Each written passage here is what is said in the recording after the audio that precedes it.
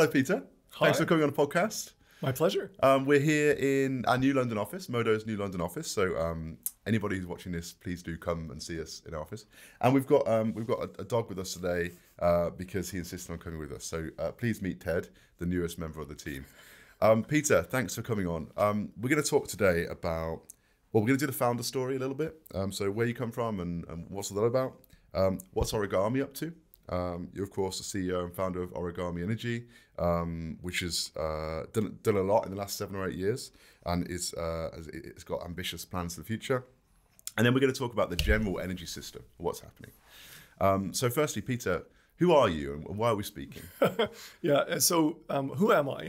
You can probably tell by my Canadian accent, I grew up not here. So I grew up in Canada, and I guess as an outdoorsy kind of person, I always wanted to look after nature, right? So when I ended up training in technology, I thought, maybe I can combine the two. So really, I'm a Canadian who cares about the planet, the environment, nature, but actually I'm a techno geek, and that's really become my career. So that's kind of who I am, as a technology-based entrepreneur that's trying to do stuff in the sustainability sector. And so you're a STEM person, right? You're physics or something? Yeah, like I did a PhD in physics at Oxford University. That's what got me over here from Canada. So I've been in Britain since the mid-1990s. And let's for a second, we were having a coffee before this, and we've got to talk about one thing, which is skiing up mountains, right? So what's the skiing thing? Yeah, there are two types of skiing. Most people enjoy downhill skiing, where the hard work of going up the mountain is done by a machine, and then you cruise down and look cool and wear the nice sunglasses and then go to the cafe or the bar. Cross-country skiing is quite different. That's all about spending most of your time, by definition, skiing up a hill with a lot of effort, pain, and hard work. And then the reward is going down. But yeah, usually it's up and down mountains for hours and hours and hours while you're sweating and working very, very hard. It sounds enjoyable, perhaps. Do you do it on your own, or with a big team, or with dogs? Yeah, it can be both, alone or as a team, sometimes as a relay. Usually with someone else, just for safety reasons. If you're going to be in the middle of the sort of Arctic tundra somewhere, it's best not to do it by yourself in case you break something, including your leg or just a piece of equipment. So yeah, usually I did it with friends or family or something, especially if it's a point-to-point, multi-day, kind of week-long ski in the middle of nowhere. Backup is good to have. Oh, wow, this escalated. So we're now talking these are all words that sound very impressive. Point-to-point, week-long escapades. Yeah, unless you get to the cabin at the end of the day, you die. So it's a good incentive to keep going. Yeah. So now instead you're running a company that is mostly in offices or on laptops. The complete opposite, right? Very civilized. In nice, warm, trendy offices, just basically coding all day. Yeah, exactly. We're a bunch of software geeks typing on laptops or on the phone with a customer, an investor, or somebody else. Yeah, so it's a much more sanitized environment than the backwoods, that's for sure. And what's Origami about? Oh, well, yeah. Well, we're going to talk about your previous business and experience before that in a second. But let's talk Origami. Yeah. You've been doing it for a few years now. Yeah. What's the company all about? Yeah. So why did I even create it in the first place? Maybe I'll start there, because when I finished my first stint as CEO and I took that company public, and I was tired. I wanted a break. I needed to recharge, pardon the pun. So I spent 2 or 3 years doing a few different things, including working in an investment company here in London. It's called Octopus. You might know it. Anyway, so I was working Octopus. Never heard of Octopus. Yeah, okay. What on earth is Octopus? Who's this guy, Greg? Yeah. So I was working actually with their venture capital team that were investing in digital startups, not in energy, actually. They didn't like that. And also a bit with their energy asset investing operation, building out huge solar farms, basically. And nothing in between. I thought, that's interesting. So when is this? Is this like early 2010s? Yeah, exactly. So I thought, there's a really quite good investor. They know what they're doing. They invest millions into digital startups. Cool. And they invest billions into physical energy assets for the green energy transition. But literally zero on the overlap. I thought, this is crazy. This is an opportunity. So that's why I thought I'd create a business in that intersection, between the physics of energy assets and the economics of markets, and the digital glue in between was going to be Origami. So when I quit Octopus just to go full bore at Origami, they said, hey, pitch me the deal. So I pitched them the deal, and they gave me a £2 million check as I left the building. So that was kind of the origins of Origami. Okay, and how big is the company? Where is the company based? Where do you operate? Who's involved? Let's get an idea of scale. Sure. So we're, depending how you count, around 60 or 70 people, full-time, some contractors. Main operations are in Cambridge. It's kind of tech alley in the UK, for those of your listeners who might not know. It's a bit like the MIT of Europe or the university in the Well, VCs we say and that in stuff. Birmingham, we're the tech canal. Okay, and very there's nice. a tech roundabout. Yeah. And there's a, so we're going to have some sort, there'll be some sort of Harry Hill style fights about That's this right. at some point. The Silicon Fen in Cambridge and the Silicon Yeah. Roundabout around Old Oxford's Street. got one as well. Yeah, What does Oxford call itself? The Silicon Spires, maybe? Yeah, something I don't like know, that. Something, yeah. Anyway, there'll be some sort of contest. I'm sure there will be a winner. So yeah, you're based in Cambridge. That's right. We also have an office in London, about a dozen people in London, but the majority of them are in Cambridge. We have a few people in Europe, in Germany and Austria and kind of Central Europe, because that's a growth area for us. So yeah, we look for people who are talented. Geography is secondary. Okay, cool. And who's the customer? And what's the problem that Origami solves for them? Yeah. Okay. So we are an out-and-out tech company. And I think a lot of startups kind of find their way in the early years to kind of really focus in on what are we actually in life to do. And I'd put my hand way up saying, we were clearing the fog in the early days as well as a business. So now we've nailed our colors firmly to the mast that we're an out-and-out independent tech platform. And that independent word I'm sure we're going to come back to. But basically, we're not attached to a particular asset fleet or a particular trading desk or a particular route to market. We're an independent tech layer that our customers use. And our customers can, in theory, be anybody, but actually right now we're absolutely focused on asset owner operators, usually around flexible assets, batteries in particular, but also other types of flexibility, because renewables, energy systems need flexibility to work. So we're focused on those kind of assets, but also energy services companies that also build out assets, but maybe behind the meter for customers. So one way or another, our customers are into physical stuff, into assets, usually flexible ones that help balance green energy systems, and either in front of the meter or behind the meter. So there either is another customer on site, or there isn't. It's just plugged into the grid somewhere. And what problem does the platform solve? Okay, so I guess the three simplest English words I can think of that would describe why, a customer... Let's do it. Let's go. Yeah. Talk to me like I'm a 5-year-old. Yeah, exactly. So, dear 5-year-old, or my son when he asks what I do. So we help our customers see what's going on, decide what to do about it, and then do it. So see, decide, do. There's a chain of events where you need to see what's going on to make good decisions, and see what's going on from physical sources like assets, or financial sources like markets, or contractual sources like power purchase agreements or other legal things. Decide what to do about it. What's the best thing to do to either make money or save carbon or any other kind of use case you're trying to optimize, and then make it happen, do it. And that do it can be something physical or something financial, dispatch an asset or place a trade. So you kind of bridge that physical financial divide across that chain of events, across kind of see, decide, do. Okay. And so what sort of, are you able to name drop some customers? Yeah, so sure. we can kind of get some, we can put a, I don't even know what the phrase is here. Insert phrase here that's going to help us know what's going on. That's right. Who are your customers? Plant a flag. Plant a flag. There you go. I can't do this. Right. Okay. Who are your customers? So one customer we've recently announced is a customer in Manchester. That's where they're based anyway, although they're global, is Elam Energy. So what they do is they call themselves an energy services company. So they offer their customers a way of going green, a way of saving money, of generating new revenue. So quite often what they do is they deploy some new assets. It could be a combined heat and power system, or batteries, or solar panels on the roof. And they combine that with energy that's being used or generated on that site.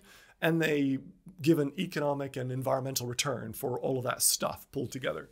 And really what we do for them is we provide a layer of technology. In fact, we just signed a 20-year software as a service deal with them. So they'll be using our platform for the next 20 years and plugging various stuff into it over that 20 years. And I guess that's the key feature of an independent tech platform like Origami, is that we don't know what the future is going to hold. If anybody claims to, they're probably a liar or delusional or something. Yep. So by putting that layer of technology down for a multi-year period, you can then decide, or the customer in particular can decide, what route to market they want to plug in, or whether they want to switch trading part of their portfolio with a different route to market, depending on what their returns are being generated. So it gives them that control and transparency to decide how they want to run their operations, their business, and whether they want to plug different stuff into that platform over time. So in that particular use case, I can imagine So that sounds like optimizing assets behind the meter to provide, I really like the way you said that, financial, economic, and environmental return. Yep. Which the environmental return is a little bit, it doesn't fit on an Excel spreadsheet, but it's an intangible, but it's real, right? Or you probably can put it on a spreadsheet with carbon and stuff. So your software will serve that site and make sure it is optimized to do either or both of economic and environmental return. Okay, and so I imagine there's a few aspects to that, right? There's a physical layer. You've got to control assets. You've got to be able to predict market prices. You've got to have some sort of interface to a human, and maybe some reporting. Maybe some performance reporting too, and then some help for people who need to go and do maintenance. There's a few different user types in there, and that's one. That's behind the meter.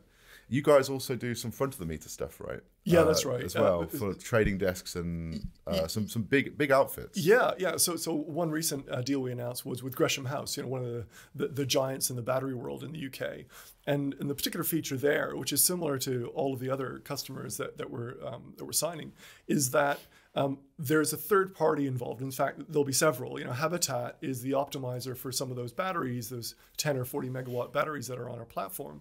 So again, the setup is the same, where our customer wants to use our technology. They happen to have one or several different route to market trade or optimizers that they like to work with.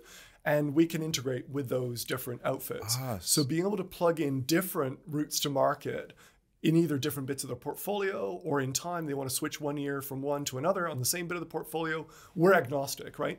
That's a really important foundational belief that I had when I founded the company, was we need to be scrupulously commercially neutral, right? We're not going to play markets or have preferred, preferences, I guess what you say is. So being able to facilitate different interfaces to different routes to market is absolutely fundamental to what we do. This is turning it on its head though. I've just realized, because most deals until now, the way that we're battery people, right? I can only think about things through a battery lens. It's all I bang on about, and everybody who knows me for that. But for front of the meter assets, until now, pretty much all of them, we got Modo Battery Co. and we own a battery, right? And we go out to an optimizer, and usually the optimizer chooses the whole technology layer, right? They choose how it's optimized, whether that the reporting, the data I can get, all of that. What you're saying, if I understand, is Gresham House or another asset owner can come to Origami and say, you know what, I'm going to choose a technology, and then the optimizers, the route to market guys, have got to plug into that. Right? Exactly. Because I'm a sophisticated operator. Yep. I need a lot more data. I understand what's going on with these assets, and I need some sort of technology to help me do that. That is absolutely what we're doing, right? We're basically defining a new product category that probably 5 years ago didn't exist, right? There were asset investor owner operators that built stuff, and there were routes to market traders that made money from that stuff. And it was just two parties in that relationship, right? Defense and offense, whatever you want to describe it, right? But now there's a third party, an independent technology provider that says, okay, dear increasingly complicated battery owner, operator, investor, you should probably have your own technology to make your own choices, get your own control, get your own transparency of what you want to do with that fleet. And then different traders can interface with that technology layer here, there, or wherever. So you give the control and the transparency to the customer. They can then plug in different routes to market through increasingly standardized interfaces into that technology layer, which they then have control over. So it's a fundamentally new category in the market. I've got to ask you about this then. So that role, one of the things that I can think in the back of my head from my Kiwi Power days was that interface risk and all of the third parties that you have to interface with can be very costly. You can be a fantastic technology and software organization, but half of the interface side is a third party which is outside of your control. And when I was at Kiwi, one of the things we talked about a lot, but we never quite got there, and I think it was a timing thing, we might be ready for that now, is standardization for interfaces. So instead of you saying to a route to market, what do you need, right? Tell me how to connect with the Modbus or whatever it is you're interfacing, right? Instead, you say, okay, this is the standard. This is the standard. It's a well thought out standard. You can do everything you need to this, right? In some cases, it's a lot more complicated than just an API. But here we go. Here's a standard. If you want to work with us, this is what you're going to work to. And we never quite got there. And I wonder whether you have to do that. You're standardizing for all these guys. Is that how you're thinking about it? Yeah, I Or mean, have I jumped ahead? not really, but I think the way that our CTO would describe it. So when I hired Steve, he's an absolute rock star technologist, and I'm so glad we have him. When he joined, he during the interview, he said, "You know what, Peter? I think what you want me to do is to build a change engine." And I honestly didn't have a clue what the heck he was talking about. And actually now I do. And he was absolutely right, which is, rather than pretend you've got perfect foresight of knowing exactly what interface you're going to need or what value pool is going to be flavor of the month for this particular asset class, we have no idea, right? So what we need to get good at is adapting quickly and enabling different interfaces to be spun up within minutes, right? So what we get good at is facilitating change with our technology. That is the absolute essence of what we do. So we do multiple releases a day for that very reason, is that you get good at change. So rather than solving a static problem with like a super fixed solution, you solve a dynamic problem by being able to adapt it constantly, but with some bedrock that is going to be there for the long haul. And that's how our customers see it too, right? That technology bedrock that we provide them, 20-year SaaS is a long time, but they know that they can plug in different stuff to it over the months and years to come. And that gives them I guess historically they looked for commercial certainty through really long-term PPAs and pricing deals.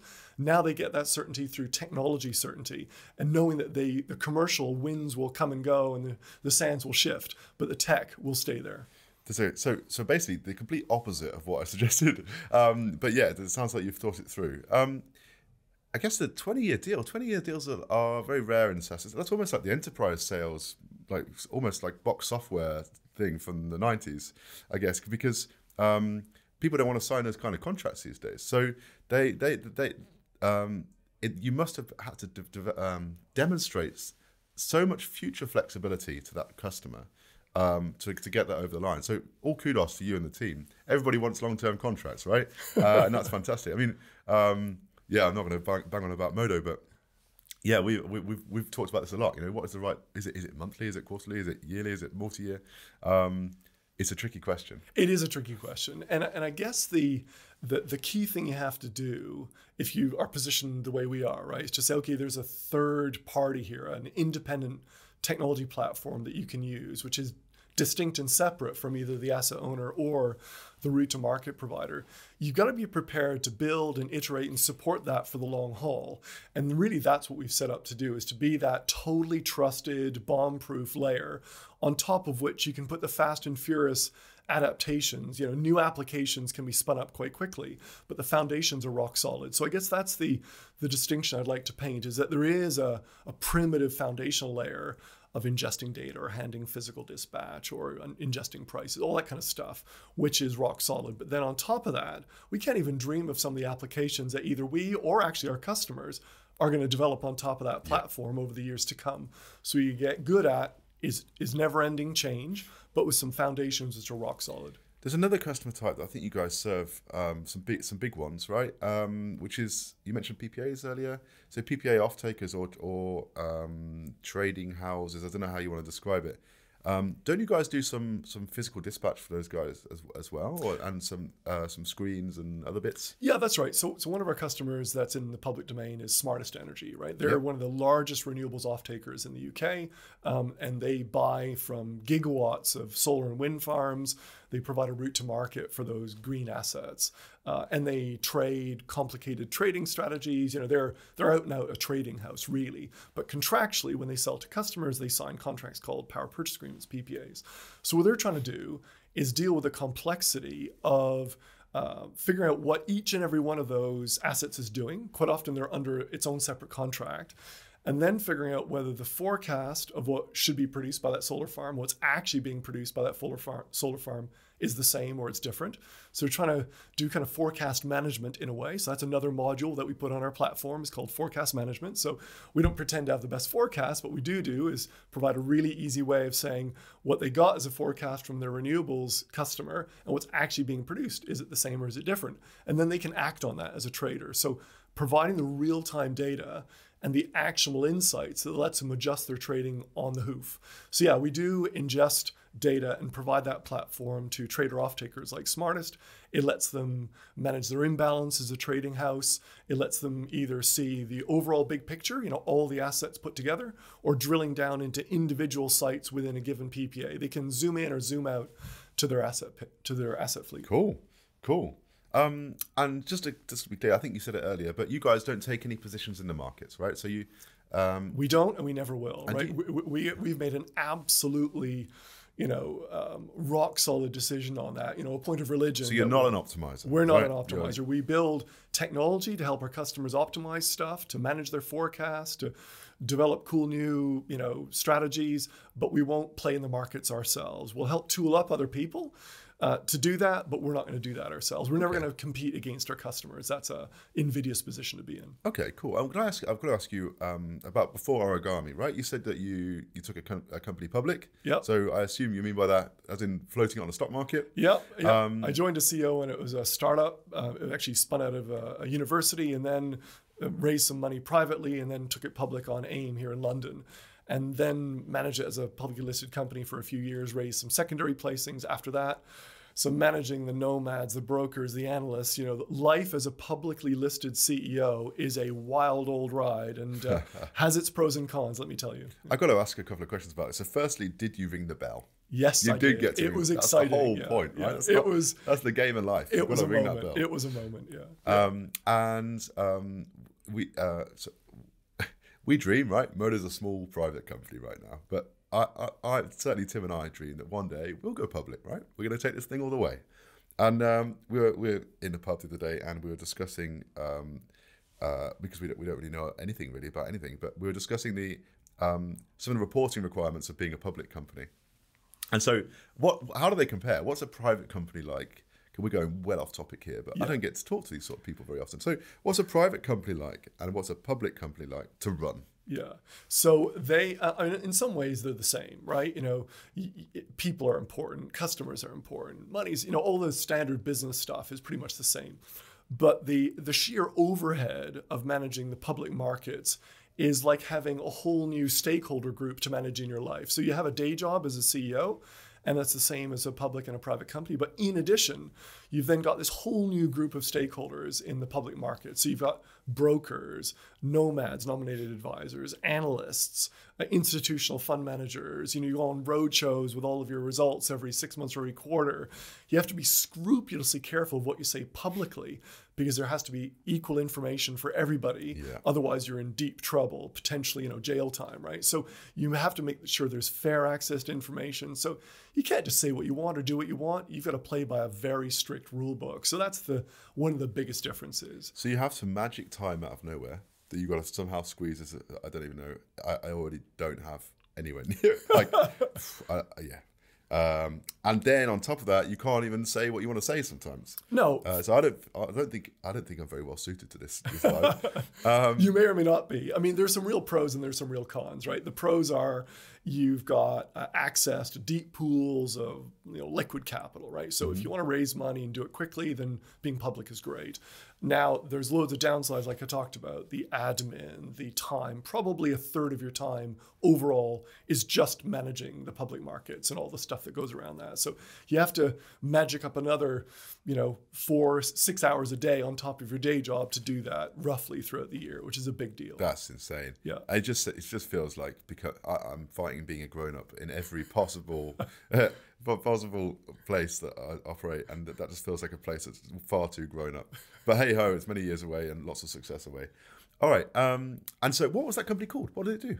So was it energy stuff? Yeah, it was energy stuff. Distributed energy, actually. So really small scale, highly distributed power generation, combined heat and power, actually, based on some electrochemistry that was developed at Imperial College here in London. So great science. But actually, when I joined, it was just that. It was just great science. It didn't have a product, didn't have customers, didn't have a business plan. So I tried to do the basics in business, which is to figure out, okay, so what's the customer need here? What are we solving actually? So don't take technology and look for a problem, actually focus on the customer. So that's really what I tried to do, is bring that discipline in.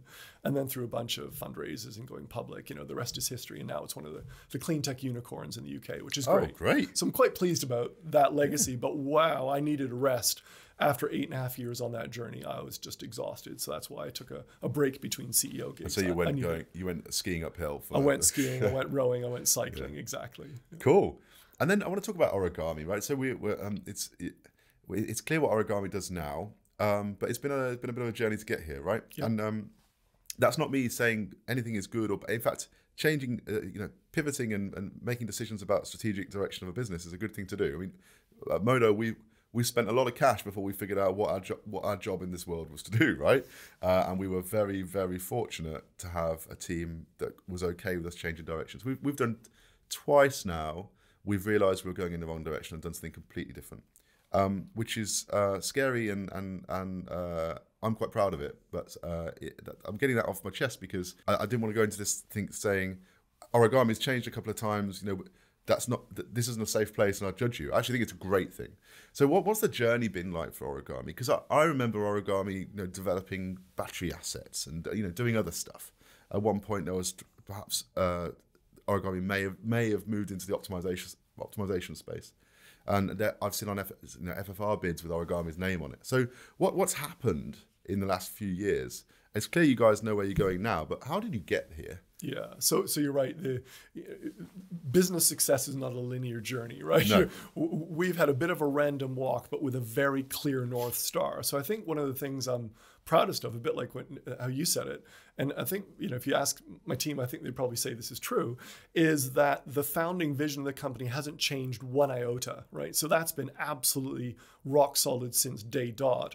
But the how we should operate the business and the precise operating model and business model, that has tweaked several times, right? So what we're in business to do is remain the same, but how we go about doing it, we've adapted that for sure. And sometimes we've done things tactically to learn and then kind of retrench back into our core focus. So the battery projects, we developed a couple that we developed and then we sold to Gore Street.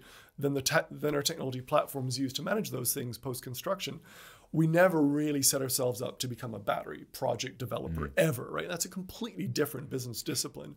But to get going, to get started, it was just a means to an end, I guess. But in the outside world, it could have looked like, whoa, they've kind of pivoted from over here to over here. No, the technology that we were building every step of the way was the consistent thread. And I guess now I can wake up in the morning and say, okay, we're true to who we are. We're this kind of independent technology platform, as you described, this third party that offers our solution to our customers, as opposed to being bolted on to either a trading desk or an asset fleet. And how did you make those sort of decisions? Because, I talked about this with Stephen Mearsman from Sonobi. I feel like if you want to grow really fast as a startup, you guys are a bit beyond a startup, we're still a startup. It's about making lots and lots of small bets and figuring out which ones have got an asymmetric return, because you've got less cash than the rest of the world, right? Our competitors have got 10 times more cash than we have. Yep. So we got to do something that's 100 times better with less cash, right? So lots and lots of small bets, and then keep doubling down on the things that matter. So for example, video podcasting is something we found was pretty good. So we spend a lot of time and money on it. But you then have to have a team that is capable of hearing, no, we're not going to do that. We're not going to do that. And that's really tricky because there's pet projects and there's passion and there's specific skill sets for certain jobs that perhaps you're not going to do anymore. So developing sites, right? Origami developing sites, just one example. You might have had a team of developers who were good at developing sites, and then suddenly you didn't need them anymore. And so how as a business do you stay agile in saying no and doubling down on the asymmetric return bets and clearing the rest of the chips off the table and pulling, how are you thinking about that problem? So you can treat that problem as a bit of a process. We've tried to do that. The geek in me says, okay, if you're clear about what you are going to do, this stuff is on strategy, you should be equally clear about what you're not going to do. And if you do have any kind of legacies hanging around, do you stop them? Do you sell them? Do you divest them? Do you kill them? Do you renegotiate them to get them on strategy? You got to do something. Letting them hang around just creates a drag on the system. So that's the discipline we're trying to impose on ourselves, is every time we clarify and re-clarify and realign on that core strategy, we re-examine anything that's not aligned to that. And then you either stop it, sell it, kill it, renegotiate it. You got to do something. And that's really the hard part, because people are involved and customers are involved or employees are involved. You've got to bring people with you. And sometimes you can't bring people with you and then you part as friends and it's all good. But you got to do something. You can't just have stuff which is off strategy. It will slow you down. It will be a drag on your resources, also a drag not just on money and time, but it's also a drag on your emotional energy. You know, the journey that we're on is not an easy one, right? We're doing something super ambitious, super scary, super exciting, and unless you're really up for it, you're going to lose the will to live and just go do something easier probably. So maintaining people's enthusiasm, commitment through alignment and good communication stuff, even when you do pivot or whatever you do want to describe, is absolutely essential, right? Because it's like climbing Mount Everest, several false summits along the way. You got to go for these sprints and just keep going. Yeah, I mean, I can't count the amount of times I've just wanted to run away to the beach, but you can't. So I want to talk about the future, right? Because, Peter, I know you think a lot about the future, and I'm not going to use the word visionary because it's a bit of a silly word, but I know you have a lot of visions for the future, and you talk a lot about it in the public space. So how are you thinking about technology playing a role in the future energy system, and what kind of problems are around the corner, and how are we going to solve those? So yeah, I mean, I'm a geek, right? I can't help myself. I love thinking about what will be as well as what is, right? And why I founded the company a few years ago is I could see a future coming where, you know, it was moving from simple and static to complicated and dynamic, right? So if you look at what energy is becoming for absolutely essential environmental and social justice and other reasons, it's going to be really complicated, really dynamic, really granular, and that needs a technology sledgehammer to manage it, to solve it, to kind of deal with it, to harness it. So I think all the futures I see coming involve more and more data, more and more complexity, more and more granularity. You know, you're going to need a more and more powerful evolving technology set for that future. You'll also need more physical stuff. So energy worlds to go green are probably going to suck up $100 trillion of infrastructure capital between now and 2050. That, by anybody's estimation, is a lot of money, right? That is a lot of money. That's a lot of money. I can't even imagine what that even. I don't even know how many. I can't even imagine that many zeros on a page. I don't know. How many commas? If you stack up pound coins, does it reach the moon? I don't know. Certainly 4. Yeah, it's a lot. It's a lot. It's a lot. So I think the physical energy world will be transformed through a wall of infrastructure money pumped into everything from solar and wind to batteries and EVs to grids and other stuff, right? Green electrons are going to rule the world. I think everyone's pretty clear about that. And to harness all that complexity, you're going to need more and more data, more and more tech, more and more software. So that adage from Silicon Valley that software will eat the world, I think in this space, absolutely technology is essential. Humans with good gut instincts and spreadsheets and Post-it notes no longer cut it, right? They will fall over. They're already falling over, I think, in a lot of areas. So that's why you need to do things well with tech. There's one of the ways just hearing you talk there, software is eating the world. I also think optimization is eating the world because we've got to the point where there's, I don't know how many billion people on the earth right now, but arguably a lot for the amount of resources we have on the planet. And so we're now in a, commodities super cycle, blah, blah, blah. But everything is about minerals, commodities, getting stuff out of the ground and putting it elsewhere. So it feels like every aspect of the world, whether it's food, supply chains, energy, whatever, it's all becoming an optimization problem. It's not a, can I build more farms? Can I build more copper in the ground? Because there isn't.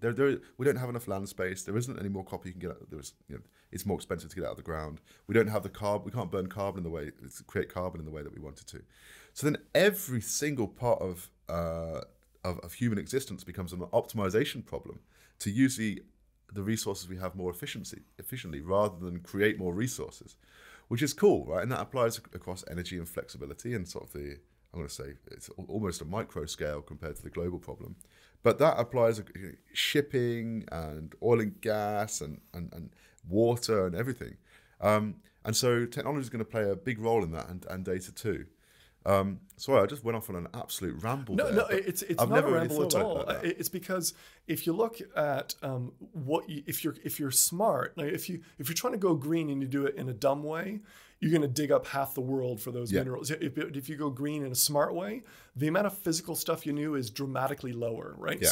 So that's really the optimization you talk about, is if you do your systems, whether those are traffic systems, energy systems, food systems, Yeah. logistics systems, if you do those in a super smart way by seeing real time with data, et cetera, you don't need nearly as much physical infrastructure, as many physical assets to achieve the same utility value, the same actual Yeah. outcome. One of our geeks on our advisory board, Goran Sturbach at Imperial College, he's done a lot of these sums. You can save dramatically on the amount of renewable generation you need or grid wires you need if you've got a smart energy system. You don't need nearly as much physical stuff to achieve the same outcome. So yeah, every industry you look at around the world is going to have to tech up and get smart and harness data and optimize. Otherwise, the physical building sledgehammer just destroys the planet, right? You just can't do it. So that's why we have to go smart, is to minimize the amount of physical stuff that we do need to do. It's still going to be huge, but isn't going to be nearly as huge as otherwise would be if we do this transition in a dumb way. Absolutely. And every system needs a self-awareness. So whether it's an energy system, electrical system, whatever, it needs a self-awareness of how bad is a sledgehammer doing, right? And how do I avoid doing more of it? It's funny though, because basically every part of human progress until now has been make more stuff, get more stuff, burn more stuff, Yeah. And now it's like, okay, so you've got everything you need. Now make it work, humans. Yeah. I think we'll start to value our human experiences more than our physical goods. Hopefully that's a direction of travel that we're all signed up to. But yeah, I think I'm plugging in. I'm gonna get a really comfy chair and some some small batch millennial IPAs. I'm just gonna plug in all weekend. You'll find me in the metaverse, and then I'm a good person because I'm not using any carbon. Yeah.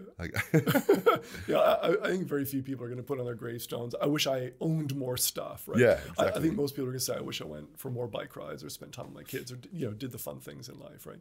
So yeah, if you look at the big changes in the world, doing it in a smart way will make it cheaper, greener, better for the planet. It will become obvious that you have to do it with the benefit of smarts and technology and optimization and data. The alternative is just too crazy, too expensive, too disastrous for the planet. And so, last thing I want to ask you about is it's a bit off topic, but international. So you guys, we didn't talk about it earlier. You guys are in Europe too. So what are you doing internationally, and what do you see as where are the growth areas that you're excited about? Yeah, so we have been building something which, right from the very beginning, was to become a global technology platform. We always had that vision. I mean, we've overspent on the foundations unless it's going to be a global technology platform. But you got to recognize that each country, each market, each traded exchange is a bit different. So you have to recognize that the local factors matter, but the foundations can be truly global. So that's really our founding belief, is that we can build a technology platform which is literally the same everywhere in the world at its most primitive layer. Mm-hmm. And then you can build applications which acknowledge the local needs around a different grid topology, a different traded exchange, a different customer base, a different asset mix, a different regulatory model, a different pricing language. Model, different language, yeah. Exactly, a different time zone, a different settlement period, all that kind of stuff, right? This is a fun game. Different national food. Exactly. Different sides of the road. Yeah, different approaches of how humans want to live their lives or go to work, remote or in office. They'll take the whole summer off. That's what we should be doing. Exactly. Like the Scandinavians. Yeah. So really that's the approach we've been taking, is try to build a truly global platform, but also acknowledge that as you roll out in different markets and different territories, maybe with the same customer, that they themselves are international or global in nature, they're going to have to, by definition, work with some sort of local actor or some local exchange or some local trading house or some local grid operator. That's just a fact. So if you can pull off the best of both worlds, which is give your customer this kind of truly global tech layer, which is the same in Britain, in Germany, in the US, in Australia, and Japan, and also allow them to plug in stuff for the local factors, a local application for a local trading partner or whatever, then they can get the best of both worlds. And I think that's really what we're trying to do simply as a business. As it happens, most of our customers are truly global operations already. We're just choosing to work with the UK subsidiaries to focus. So let's really walk before we run, get good before you get big. Oh, yeah, GB's hard enough. GB is hard. It's complicated, yeah. But it's a great training ground, right? It's a great test tube to build something in this space. because a lot of other countries are following a similar, not identical, but similar regulatory model to encourage competition or more, freely traded commercial products, all that kind of stuff. And technology as an enabler is going to help that commercial innovation. Cool. And then to finish up, this is over to you. Anything that you want to plug or you want to talk about or you want to moan about? Anything that you think we got to do? I'm not a moaner. If I wasn't an eternal optimist, I wouldn't be doing what I'm doing, right? So I'm definitely a half full kind of guy, but I'm not delusional that there aren't challenges too. I mean, we're doing a lot of heavy lifting as a business. So I guess the plug would be, if you're interested in working with us, we're hiring people. If we think talent is super important to any kind of ambitious journey. So yeah, come talk. We're really keen on speaking with people who want to go on this wild and crazy, but ultimately very fulfilling ride. So that would be my plug. In Cambridge or London or yes, anywhere? or anywhere. I mean, our preferences are to be close to one of those two bases because, business is a team sport. And I think it's important to get together physically in person for a whiteboard or a project session or something. But we do hire people from anywhere in the world, really. But it'd be great if you could spend some time in Cambridge or London. Okay, guys, you heard it here first. Get on to Peter and speak to Origami about your next move. And Modo, by the way, we are also hiring. So thanks, Peter, for coming on. And guys who are watching, listening, the last few weeks have been great. We've had loads of feedback, people contacting us on LinkedIn and through the Modo platform, telling us what you want us to talk about and telling us what you think about the podcast. So please do keep on being in touch and helping us iterate and get better at this thing. All right, until next time, thanks very much. It's been a pleasure.